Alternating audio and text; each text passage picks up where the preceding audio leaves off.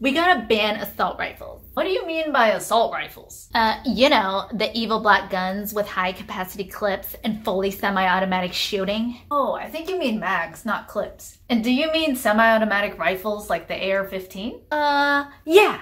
But why? Because they're instruments of mass murder against thousands of Americans every year. No, actually, they don't kill thousands. They're literally used less times than knives and blunt objects. In fact, there are actually fewer murders using any rifle than there are drowning deaths typically every year.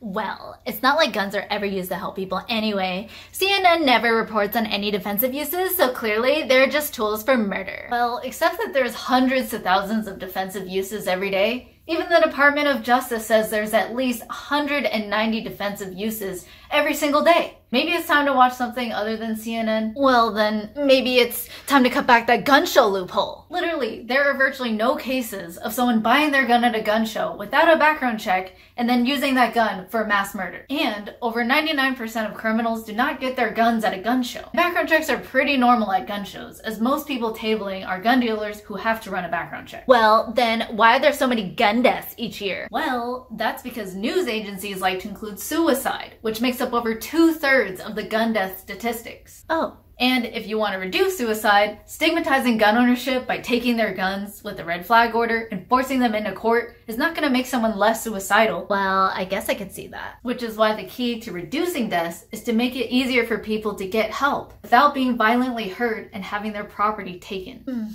I really need to understand this issue before I speak about it again, huh? Yeah, that's a great idea. And you can get informed by visiting redflagreality.com and learning more about common gun myths and misconceptions. Thank you for watching and supporting my work. And a special thank you to all of my fiducers, Adornment Dynasty, Crawford K. McDonald of ECM Real Estate, Zach Lakowski, and Betoda Strafa. Help me produce more quality content and receive special perks for your monthly support by joining my Patreon, Subscribestar, or Float pages. Check out my latest events at phaevents.com and grab some great merch at treesofliberty.org. See you soon!